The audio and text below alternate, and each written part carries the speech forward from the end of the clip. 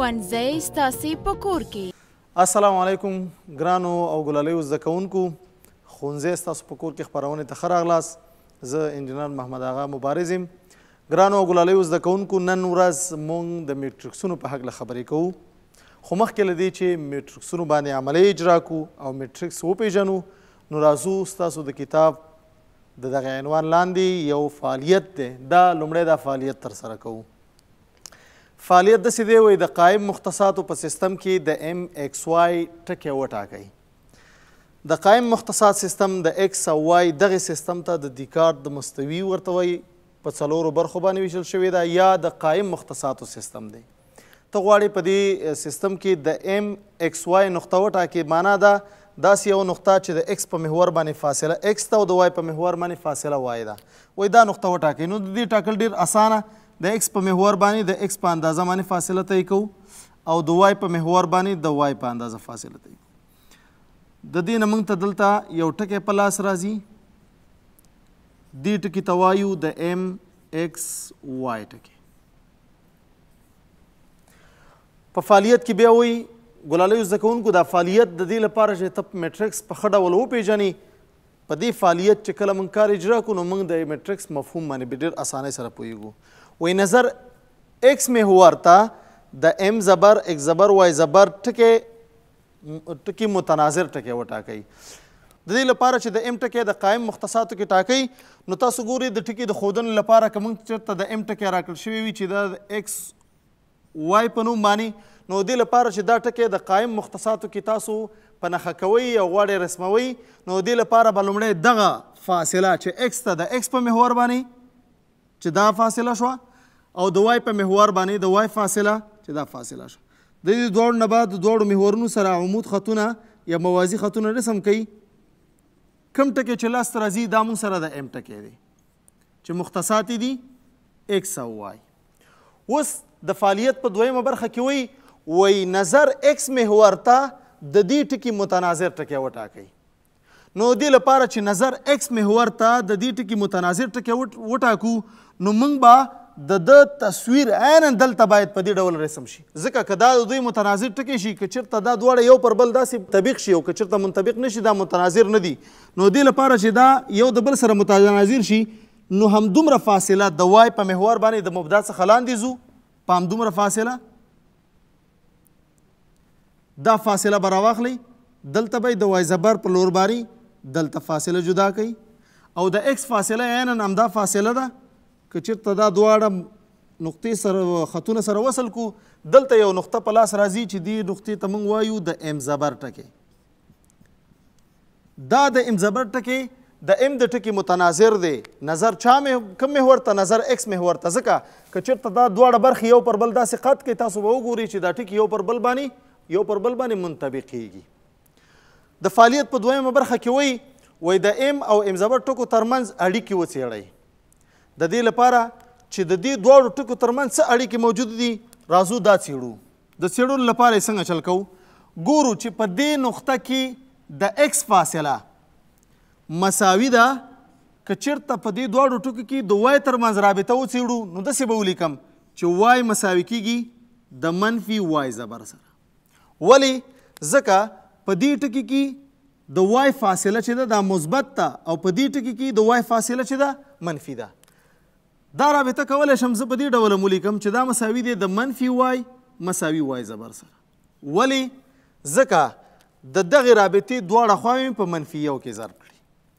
اوس که دغه دوه رابطې زه ولیکم، نو موږ سره داسې رابطه لاس راغله چې ایکس مساوي کېږي د ایکس زبر سره او منفي وای مساوي کېږي د وای زبر سره. د دې دواړو د ضریبونو اړیکې چې موږ په لاس راوړو، نو دغه رابطه زه په یو بل ډول لیکم. څنګه؟ ګورئ ګلالیو زده کوونکو، که داسې ولیکم چې یو ضربې ایکس جمع صفر ضربې وای مساوي ایکس زبر، څه پروا کوي؟ نه.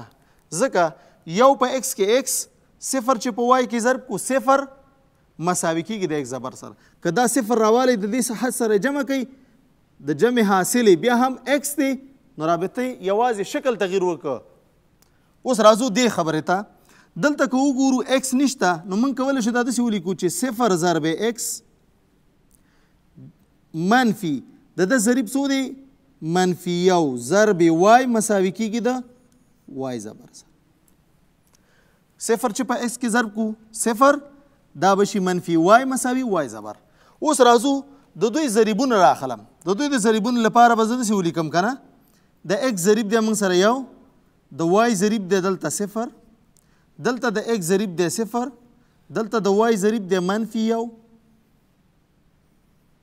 اکس وای مساوي اکس زبر وای زبر سره. ګلونو شاګردانو که چېرته تاسو دا سطر راواخلی او په دې ستون کې ضرب کوئ دغه رابطه ترې لاسته راځي. همدارنګه که چېرته دا سطر راواخلی او په دې ستون کې ضرب کوئ دغه رابطه ترې لاسته راځي. نو دې لپاره چې تا په مټریکس باندې وپوهوي نو لومړی داسې عملیو ته ضرورت دی تر څو ته د مټریکس سره اشنا شي. بیا وایي دغه فعالیت چې دی د ام او ام زبر ټکو لپاره ترسره که دا د پی په نوم د یوې نقطې لپاره او همدارنګه د اس په نوم د یو نقطې لپاره داسې اجرا که چې د پی یوه نقطه په دې ځای کې موجوده ده. فرض مثال دلته د پی یوه نقطه ده د دې نقطې متناظر ټکی نظر وای محور ته تعین که نو تاسو به وګورئ چې نظر وای محور ته به د متناظر ټکی پی زبر به دلته موجود وي. نو پس د پی نقطې لپاره هر مختصات چې تا وټاکل د ده لپاره ته متناظر ټکی په لاس راوړلی شي. بیا وایي او دا فعالیت ورته اجرا که چې د دوی ترمنځ به کومه اړیکه موجوده وي. دلته به د اکس او دلته به د اکس زبر دلته د وای او دلته د وای زبر ترمنځ به کومه اړیکه موجوده وي. همدارنګه د دوی د ضریبونو ترمنځ وایي داسې یو اړیکه په لاس راوړئ. ګلالیو زده کوونکو ډېر اسانه کار دی. څنګه اوس راځو په دې باندې کار کوو. که چېرته موږ داسې ووایو چې د پی د ټکي مختصات چې دي اکس او وای دی نو د پی زبر ټکی چې موږ نظر وای محور ته د متناظر په لاس راوړو د پی زبر ټکی هغه به اکس زبر وای زبر وي. نو اوس راځم د دوی ترمنځ ارتباط په لاس راوړم. د دوی ترمنځ ارتباط په څه ډول دی تاسو وګورئ. په دې دواړو ټکو کې اکس په دې ځای کې په دې ناحیې کې د اکس مساوي دی په دې ناحیې کې د اکس زبر سره د منفي اکس زبر سره. ولې ځکه په دې ټکي کې د اکس فاصله چې ده دا منفي ده. نو زه کولی شم دا رابطه لکه داسې ولیکم چې دا مساوي دی د منفي اکس مساوي کېږي د اکس زبر سره. همدارنګه ګورو چې وای مساوي دی په دې ځای کې له وای زبر سره. ولې ځکه په دې ټکي کې د وای محور فاصله هم مثبت ده او دلته هم د وای محور فاصله هم مثبت ده. نو دا رابطه به یو ځل بیا داسې ولیکم چې وای مساوي کېږي د وای زبر سره. اوس که د دوی د ضریبونو ترمنځ اړیکې وڅېړو نو دا رابطه به زه داسې ولیکم چې منفي 1 ضرب اکس. ولې ځکه دلته ضریب چې دی منفي 1 دی جمع وای نشته نو د وای د نشتون لپاره موږ داسې ولیکو چې 0 ضرب وای مساوي کېږي د اکس زبر سره. همدارنګه په دې رابطه کې که وګورو اکس نشته نو دا زه کولی شم داسې ولیکم چې 0 ضرب اکس جمع د ده ضریب دی 1 ضرب وای مساوي کېږي د وای زبر سره. اوس که د دوی ضریبونه راواخلو نو به ګورو چې منفي 1 0 دلته د وای ضریب 0 د ده ضریب 1 ضرب اکس وای مساوي کېږي د اکس زبر وای زبر سره. نو موږ د پی او پی زبر چې نظر وای محور ته متناظر دی د هغوی د ضریبونو ترمنځ داسې یو اړیکه موجوده ده. اوس وایه چې د اس یو ټکی وټاکئ. فرض مثال موږ دلته دا به وران کړمه دلته غواړم د اس یو ټکی وټاکم. د دې ټکي مختصات دي اکس وای. وایي نظر مبدا ته د دې اس د ټکي متناظر ټکی وټاکئ. نو د دې لپاره چې نظر مبدا ته د دې متناظر ټکی ټاکئ نو تاسو وګورئ ګلالیو زده کوونکو د دې لپاره چې د ده متناظر ټکی په لاس راشي نو موږ باید داسې دا مبدا د ده متناظر محور راشي نو باید د ده تصویر عینا دلته رسم شي. نو د تصویر لپاره به دا فاصله راواخلئ د اکس په محور او همدارنګه د وای په محور. د اکس په محور شي په همدومره فاصله راواخلو دا فاصله به شي اکس زبر د وای په محور به دا فاصله راواخلو دلته به راوړو دا شو د وای زبر که چېرته دا دواړه نښتونه د محورونو سره موازي رسم کو نو دلته یو ټکی په لاس راغی دا ټکی د اس زبر ټکی دی چې مختصات به ایک زبر او وای زبر وي اوس دا ټکی نظر مبدا ته د اس د ټکي متناظر دی ځکه که چېرته په مبدا باندې داسې یو خط رسم شي او دا دواړه برخې یو پر بل باندې داسې قات کړل شي تاسو به وګورئ چې د اس او زبر ټکي یو پر بل باندې منطبقېږي اوس وایي د دوی د ضریبونو ترمنځ اړیکې وڅېړه نو ګلالیو زده کوونکو دلته یو ډېر مهم ټکي ته باید تاسو پام وکړئ او هغه څه او هغه دا رنګه ګوره که موږ وګورو د دې دواړو ټکو په رابطه کې دلته د ایکس فاصله څه ده ایکس ته مساوي کېږي د ایس زبر په ټکي کې د ایکس فاصله ده منفي ایکس زبر سره همدارنګه د ایس په ټکي کې د وای فاصله چې ده وای دا مساوي دی د منفي وای زبر سره ځکه چې دلته د دې ټکي د وای په محور فاصله د مبدا نه د وای زبر په لوري ده نو موږ پوهیږو چې د مبدا نه لاندې خواته چې داسې راځو دلته فاصله موږ سره منفي ده اوس راځم د دوی ترمنځ رابطه څېړم د دې رابطې د څېړلو لپاره ګلالیو زده کوونکو موږ راځو لومړی دا رابطه یو ځل داسې لیکم که د دې اطراف په منفي یو کې ضرب کړم نو دا به شي منفي ایکس مساوي کېږي د ایکس زبر سره همدارنګه که دې رابطې ته وګورو دا موږ کولی شو داسې ولیکو چې منفي وای مساوي کېږي د وای زبر سره اوس راځم د دوی لپاره د ضریبونو یو مټریکس جوړوم او یو رابطه جوړوم نو د رابطې د جوړولو لپاره به داسې ولیکم چې منفي یو ضرب ایکس دلته که وګورو وای نشته نو به لیکم جمع صفر ضرب وای مساوي ایکس زبر همدارنګه که په دې رابطه کې وګورو دلته د ایکس حد نشته داسې به ولیکم چې صفر ضرب ایکس جمع دلته د ضریب منفي دی نو دا به داسې ولیکم چې منفي یو ضرب وای مساوي کېږي د وای زبر سره اوس که راشم په دې دواړو رابطو کې د دې ضریبونه راواخلم نو د دې نه به داسې یو میټریک په لاس راشي د ایکس ضریب دی منفي یو د وای ضریب دی دلته صفر ایکس ضریب دی صفر د وای ضریب دی منفي یو ایکس وای مساوي ایکس زبر وای زبر سره ګلالیو زده کوونکو بیا هم د پخوا په شان که چېرته تاسو دا سطر راوالی او په دې ستون کې ضرب کوئ د ضرب د حاصل نه به دا رابطه په لاس راځي او همدارنګه که دا سطر راواخلی او په دې ستون کې ضرب کوئ دې نه به دا رابطه په لاس راځي نو په دې باندې به وروسته خبرې کوو چې څنګه موږ کولی شو میټریکسونه یو پر بل کې ضرب کړو نو د فعالیت اصلي مقصد او مفهوم دا و چې ته څنګه کولی شي په یو معادله کې د هغوی ضریبونو نه داسې یو ترتیب رامنځته کړي چې د هغوی ترمنځ یوه خاصه رابطه موجوده وي نو پس د دې میټریکسونو نه په استفادې به موږ ډېرې معادلې حلوو او د حل لپاره به همدغه شانې ضریبونو ته زموږ ضرورت وي نو دې لپاره موږ څنګه کوو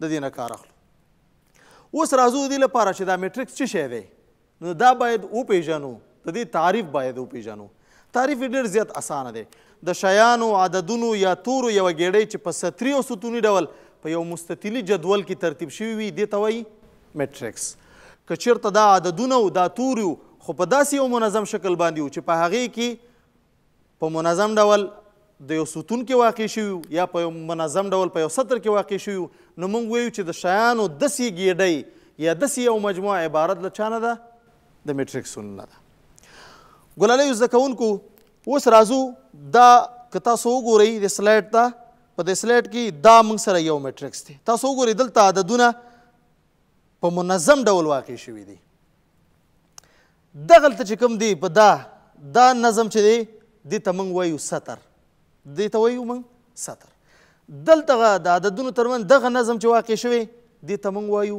ستون نو که موږ وګورو په دغه میټریکس کې دې ته وایي سطرونه څو سطرونه لري 3 سطرونه همدارنګه که داسې وګورو څو ستونونه لري 3 ستونونه لري همدارنګه که دې میټریکس ته راشو وګورو دا لومړی سطر دویم سطر دریم سطر که وګورو داسې یوازې یو ستون پکې موجود دی همدارنګه که دې ته راشي دا هم یو میټریکس دی د سی په نوم په دې کې یو ستون 2 ستونه 3 ستونه 4 ستونه او داسې څو سطره دي یوازې یو سطر پکې موجود دی ښه اوس راځو ګلالیو زده کوونکو دې خبرې ته چې په عمومي ډول دا میټریکسونه چې تاسو ګورئ دا به په دې مفهوم باندې ښودل کیږي خو په دې مفهوم کې یو څو ډېرې زیاتې مهمې خبرې دي چې دا باید تاسو ګلونو زده کوونکي یادې کوي. هغه ده په دې میټرکس کې لیکلي A1 ګلالیو زده کوونکو یوې خبرې ته باید پام وي چې تاسو ریاضیکي لیکنه هر کله ترسره کوئ نو دا به په سم ډول لیکئ. که چېرته ریاضیکي لیکنه په سم ډول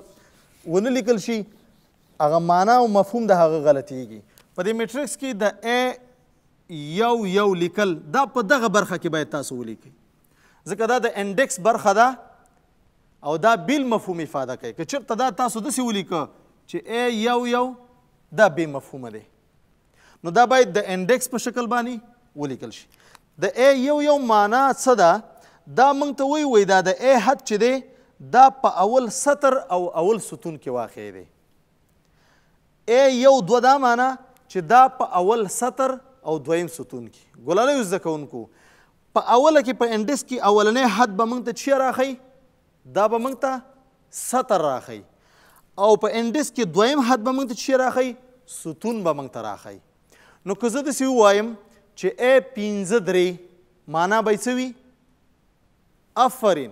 معنا یې دا چې دا حد په 5م سطر او 3م ستون کې واقع دی. نو دې لپاره چې ته وکولی شي په یو میټرکس کې د یو عنصر موقعیت پیدا کړي نو ته د دې انډکس نه استفاده کړي. اوس لکه په دې ځای کې فرض مثال موږ دغه عدد انتخاب کړو. دا د دې میټرکس یو عنصر دی. A2 څه معنا؟ د دې معنا دا چې دا د A په نوم توری چې دی دا د میټرکس په دویم سطر او دویم ستون کې واقع دی. آفرین. په عمومي ډول که چېرته موږ ته یو میټرکس راکول کیږي او موږ د هغې عناصر ښایو نو په عمومي ډول یو عام مفهوم د دې لپاره کاریږي او هغه داسې مفهوم دی چې AIJ. د دې معنا دا ده چې دلته کوم عنصر دا د آی په ځای چې کوم عدد لاسته راغلی و دا به موږ سره د سطر ښودونکی وي. د سطر ښودونکی او د جای په ځای باندې چې کوم عدد لاسته راغلی و د هغه په ځای به موږ لیکو د ستون ښودونکی. نو اوس ګلالیو زده کوونکو ډېر زیات اسانه شو. یعنې تاسو کولی شئ په ډېرې اسانۍ سره په یو میټرکس کې د هغه میټرکس موقعیت یا ځای تعین کړئ. ښه اوس راځو یو بل مفهوم دی هغې ته وایي د میټرکس د مرتبې ټاکل.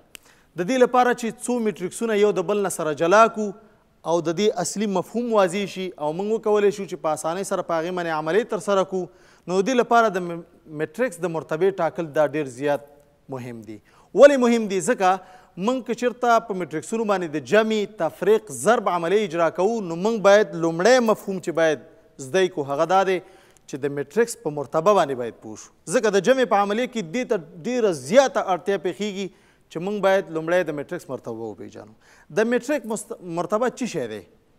د میټرکس مرتبه په اصل کې د میټرکس د سطرونو او ستونونو ښودنه ده چې څومره ستونونه او څومره سطرونه لري.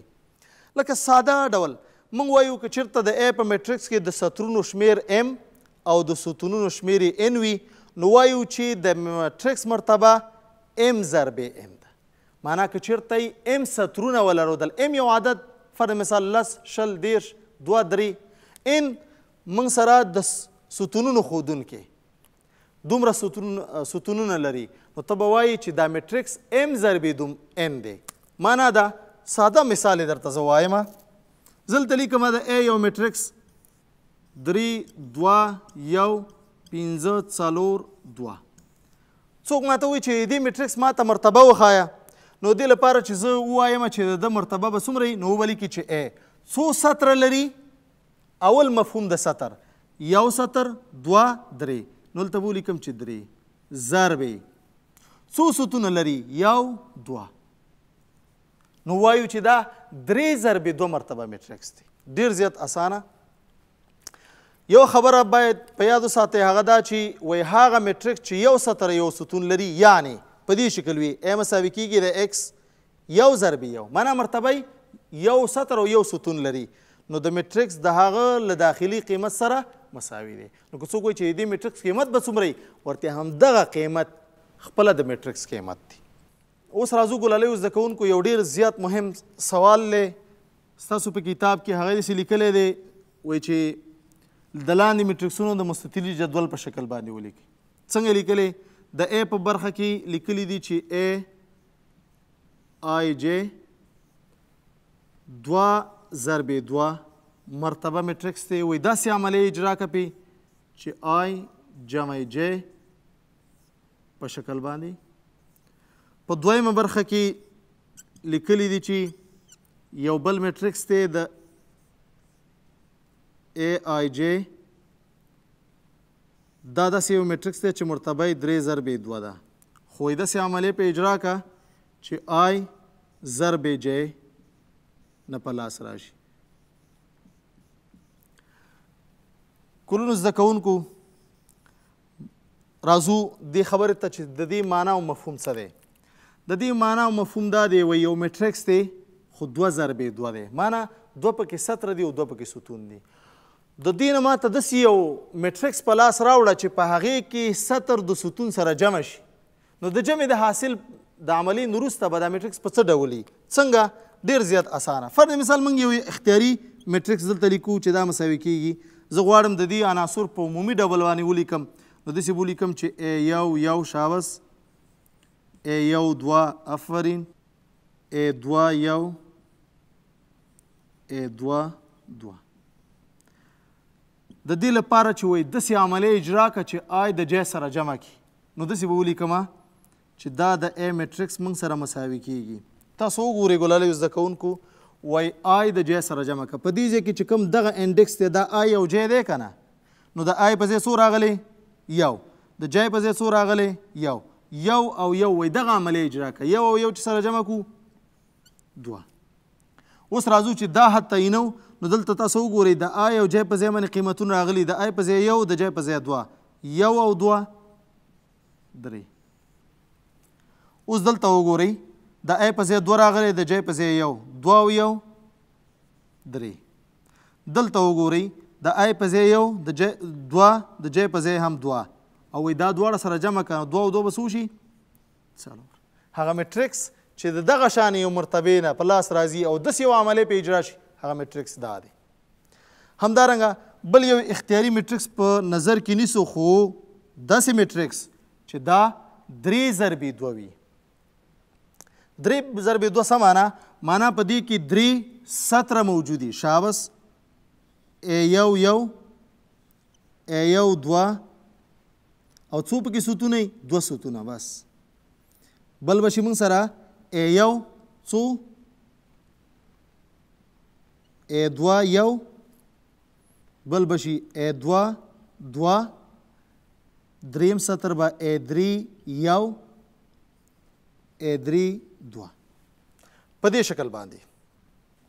اوس وایي په دې باندې داسې عملیه اجرا کړه. عملیه درته ښودلې ده. عملیه څنګه ده؟ وایي I د J سره ضرب کړه او د ضرب د حاصل نه چې شی لاسته راځي د هغې یو مټریکس جوړ کړه. ډېر زیات اسانه. اوس راځم 1 ضرب 1 ځکه I په J کې ضرب دی. 1 ضرب 1 1 1 ضرب 2 2 2 ضرب 1 2. اوس راځو دې ته دا دواړه سره ضربو 2 ضرب 2 4. اوس راځو دې حد ته 3 او 1 معنا په دریم سطر او اول ستون کې واقع دی. نو I او J سره ضرب کا 1 ضرب 3 3. اوس راځو دې ته د I په ځای راغلی 3 د J په ځای راغلی 2. 3 ضرب 2 آفرین 6. نو ګوره تاسو د دغه دوو عملیو په مرسته داسې عددونه لاسته راوړل چې دا په منظم ډول په یو مستطیلي جدول کې په سطرونو او ستونونو کې واقع شوي دي. همدا مفهوم د څه دی؟ همدا مفهوم د مټریکس دی. ګلالیو زده کوونکو په راتلونکي کې به موږ د مساوي مټریکسونو په هکله خبرې کوو او وایو به چې کله ما 2 مټریکسونه یو د بل سره مساوي او همدارنګه په مټریکسونو باندې به عملیه اجرا کوو چې موږ به څنګه وکولی شو 2 مټریکسونه یو بل سره جمع کړو، یو د بل نه تفریق کړو، یو د بل سره ضرب کړو. او څه وخت دا عملیې شونې دي یا موږ کولی شو 2 مټریکسونه جمع تفریق او ضرب کړو او څه وخت ناشونې دي. ګلالیو زده کوونکو په فعالیت به یو ځل بیا کار ترسره کوي. په خپلو کتابچو کې به دا د ځان سره په تکراري ډول باندې حل کوي تر څو تاسو د مټریکس د اصلي مفهوم سره په ښه ډول اشنا شئ تر څو په راتلونکي کې درته مشکلات پیدا نه شي. ګلالیو زده کوونکو د خپل ځان، کورنۍ او ټولنې خیال وساتئ. خپل لاسونه څو ځل په صابون پرېمینځئ، بځای له کورونو څخه مه ووځئ تر څو ټولنه، کورنۍ او خپل ځان ته مو روغ صحت ورکړی وي.